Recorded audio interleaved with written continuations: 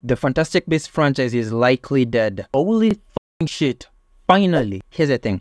I know I speak for a lot of people when I say this. Nobody wanted these movies. I've never been a fan of any of these to begin with. I don't care about these characters, I don't care about these stories, and I feel like they were all just a big cash grab to capitalize on the popularity of the Harry Potter movies. I can't believe I'm saying this, but I was one of those people in the mid-2000s who used to say that the Harry Potter movies are better than the Lord of the Rings. I know, I'm kinda stupid. I admit it, I was a retard. The Fantastic Beasts movies are worse than the Hobbit movies. It's almost as if J.K. Rowling is hell-bent on destroying the very creation that she made. Cause check this out, unlike the Harry Potter movies which were adapted from existing storybooks and novels by J.K. Rowling, the Fantastic Beasts were mostly made up on the spot by J.K. Rowling, and she was a screenwriter, and that was the biggest red flag. J.K. Rowling is an author.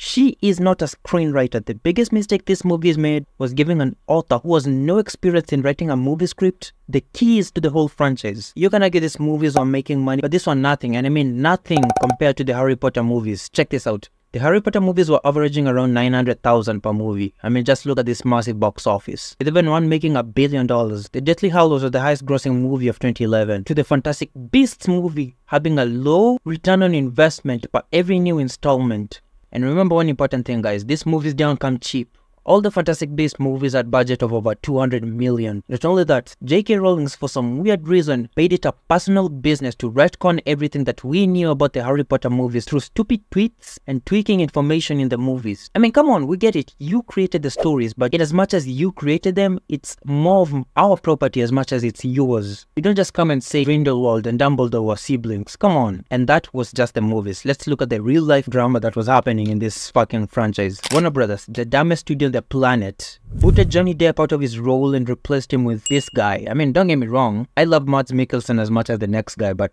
come on. They fired Johnny Depp, but they chose to keep Ezra Miller. Let that sink in. I only saw the first two. I didn't even see the last one. I was kinda happy that finally I'm seeing a Harry Potter movie like when I'm a teenager, but watching it, I felt like, oh, something's missing. And then when I saw the second movie, I saw what's missing. It lacked J.K. Rowling's heart. She's already a billionaire. Why the hell do you need more money? Is my opinion. If this movie had a screenwriter who took a story from J.K. Rowling's, like story by J.K. Rowling's and screenwriter by someone experienced, not J.K. Rowling's. If this movie had different directors apart from David Yates, if these movies were made by a competent studio that's now Warner Brothers who fire actors without evidence and choose to retain problematic actors who have overwhelming evidence against them, if these movies had more soul and more marketing and made more sense and didn't insult our intelligence, if there was a clear roadmap and a clear end goal to these movies and not just installment after installment, maybe, just maybe, we'll be invested. Because announcing that you have a 5-movie plan and we don't see any roadmap by the first 2 movies, that doesn't work. So no more Fantastic Beasts movies? Great. Fuck yeah, nobody wants them anyway.